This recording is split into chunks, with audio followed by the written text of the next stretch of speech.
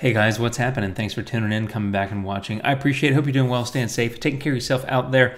And if you're new here, I'm Jim. It's great to meet you. I make tutorial videos here every week showing you how I use different software products to edit and enhance my images and get them looking the way I want them to look, I guess is what it comes down to.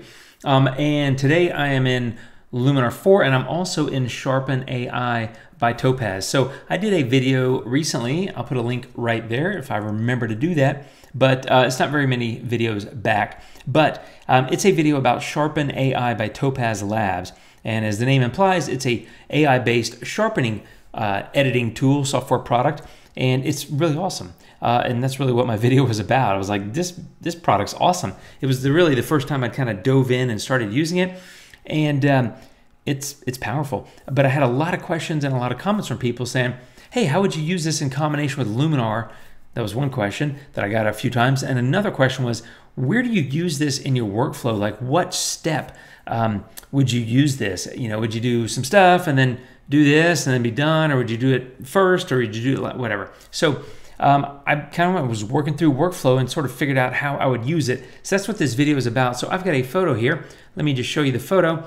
Here's my base photo. Honestly, it was just something I saw. I just like old kind of spooky poltergeist looking trees. And it was a throwaway shot, just to be honest. It wasn't something I ever thought I'd do anything with. It's kind of soft, which is where Sharpen AI comes in, but it's lacking color and blah, blah, blah, which is where Luminar comes in.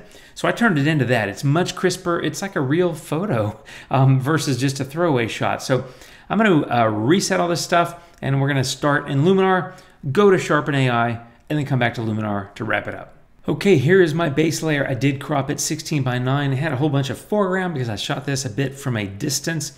So here's kind of my general workflow. I go in and do very basic minor stuff first. This is a JPEG. I shoot raw, but I've got a folder with a lot of JPEGs in it that I've exported from my Luminar library. I keep that folder on my desktop for testing purposes. Somebody always asks me, I shoot raw normally, but I've got photos that I use for tests and experiments in a folder on my desktop. And this happens to be one, and I liked it, so I made a video about it. So that's why I'm there. I'm starting by first cooling this off a little bit. So about a -25. I am going to give it some contrast as well. So like a 24 or so. Highlights are coming down 100. It's just too bright in the sky for me. And shadows are coming up about a 40 or 42, something about like that. So that's really just, I don't want to lose visibility into the tree trunk. Let me show you the before and the after. And then the next thing I do is a little bit of AI enhance. So I'm going to go about a 23 on AI accent. And then for sky enhancer, I'm going to do about a 29. And that kind of acts a little bit like a polarizer. So you can see it kind of darkens the sky a little bit. So there's the before and there's my current state. Let me zoom in and show you what I'm talking about with Sharpen AI. And I'll show you this again in a minute, but that's my tree trunk. The tree is obviously the focal point of the photo, but it's pretty flat. It's kind of soft. It's you know, it doesn't look that great, to be honest. So there's before and there's the after. You know, we've done a little bit, but that's all I've done is just really some very basic edits. And so that's where in the workflow I kind of say, all right, I'm going to sharpen this photo because for me, it could use some sharpening. I like the textures in the grass. I like the fence. I definitely like the texture in the tree and the branches. So I'm going to go do that. I'm going to say edit plugins and I'm going to say other. No, I've got it right here. Topaz Sharpen AI. I'm going to go ahead and launch that and then work through my edits in Sharpen AI. Okay, here we go. I've brought this into Topaz Sharpen AI from Luminar 4. You can see right away. Let me show you the original. If you look at the tree trunk, it's definitely a little bit soft, really not focused that well. And there it is after. I went ahead and went for auto, and I do this a lot. I mean, that's the beauty of Sharpen AI and frankly the AI products that Topaz makes. They work really well, I think, as complements to what you can do in Luminar. But in this case, the AI, I just kind of let it take over. It automatically defaulted to stabilize mode, which is, you know, honestly, kind of makes sense. I was shooting this handheld. We were like walking across a field and, you know, I had a fairly long lens, so I had it out and that's just kind of a recipe for shakiness, or a soft photo, I should say. I'm kind of twitchy anyway, as I've said in previous videos, but anyway, I went for the auto settings and just let it default. It defaulted to stabilize mode, and it defaulted to sharpness and noise suppression of the numbers that you see here. And one more time, just original, kind of soft, and this one much crisper. And that's, again, I'm drawn to the tree that is the focal point, but also just the textures in the tree. It just looks so much better. So I'm really happy with that. I don't have anything else I want to do here, so I'm just going to go ahead and say apply, and it'll send it back. It'll process, and it'll take a minute, but it'll send it back over to Luminar as its own layer called like Topaz Sharpen AI layer or something like that. Anyway, then we'll do some more edits in Luminar. Okay, we are back in Luminar. As you can see, I've got a Topaz Sharpen AI layer, and let me just zoom in one more time so you can kind of see this here. There it is, sharpened after Topaz AI, and there it is before. So it's a vast difference. I think it's much improved. The great thing about Topaz Sharpen AI is, as it shows here, it does a really wonderful job, even just using the AI modes. The bad thing about it is it makes me want to go pixel peep and look and zoom in significantly on every photo I have. Now I'm like looking at everything and saying, God, I really could sharpen that. It would look so much better. And I've not historically done a whole lot of sharpening, so it's a personal problem, as my dad used to say. Anyway, now I want to make some edits. Now, you can actually get to the tools or filters, whatever you want to call them, on this layer. I personally prefer to start a new layer and separate those from this Sharpen AI layer. So I'm going to say plus and add new adjustment layer. Okay, so I am going to start in the light tool, and I've got to look at my notes. The first thing I do is I add some smart contrast. I do about a 22, 23. Highlights come down a 39-ish, 40, something like that, and shadows are going up about 15 or 16, so something about like that. Just balancing out the light, and that's what this layer is about. This is what I've used, what I've called a touch-up layer in previous videos. I'm doing a bit more than touch-up because I'm enhancing color and things like that, but basically I did my base really simple edits just to kind of start with a balanced photo.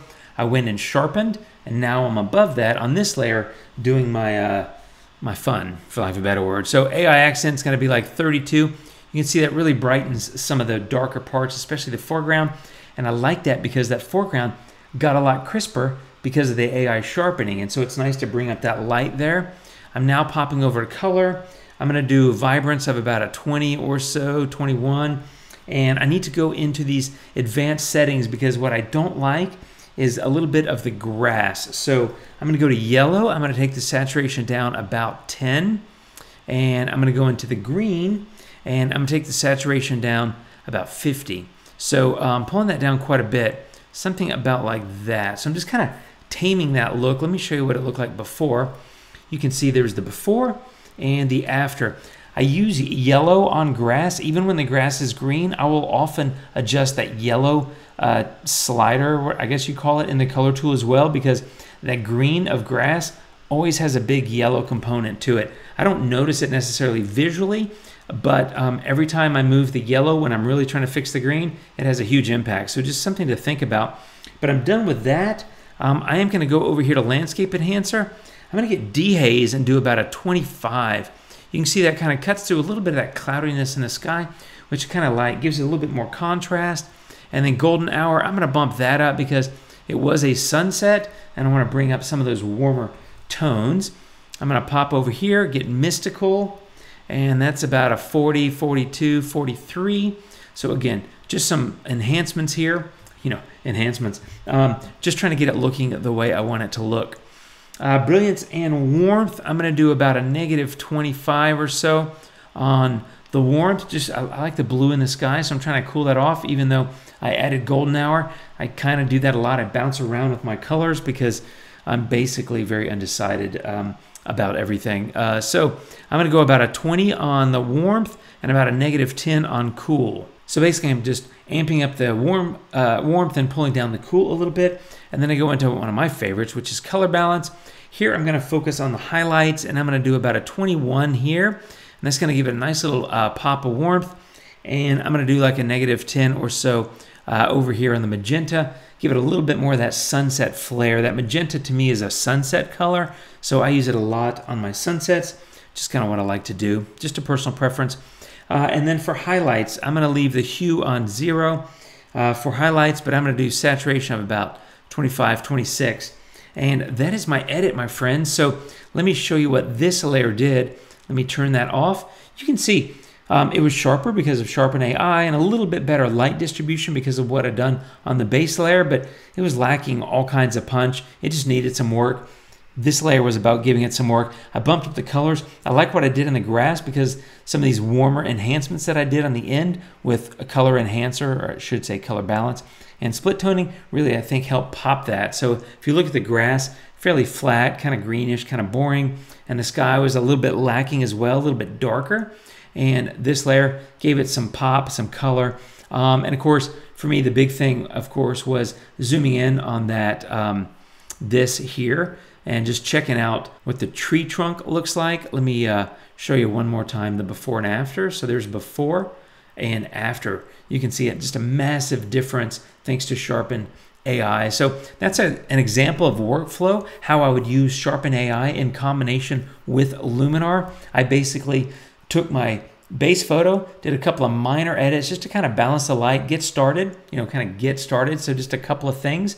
Then I went to the plugin to Sharpen AI, did the sharpening. The other great thing about it, by the way, it sharpens really well, as you saw. But if you look at the sky, it's not noisy. It didn't. I used to, in the old days, I used to have like Photoshop or Photoshop Elements like 8 or 10 years ago, and I'd make an HDR, and then I'd go over there and do this unsharp mask. Some of you, maybe all of you, know what I'm talking about, and it would just crank up the detail, but it wasn't intelligent. This is way before the days of AI. Nobody knew what AI was back then, but like the whole photo would be crunchy. That Sharpen AI does a great job. The sky is smooth. It's just beautiful, I think, and yet the stuff that I want to be crispy, which is the tree and the foreground, and by the way, let me get over here as well. Even this stuff looks a whole lot better. Let me show you the before and after. Let me do that one more time. Softer, much better. So that combination, I think, is very powerful. That's how I use Sharpen AI, and that's the workflow example that I have for you. I've got some more stuff I'm going to do, both with Luminar, of course, also with Sharpen AI, and some other Topaz products. So come back soon, and thanks for watching, my friends. I appreciate it. I hope this helps answers some of the questions I got, and I'll see you soon, my friends. Take care of yourselves, and I'll see you later. Adios.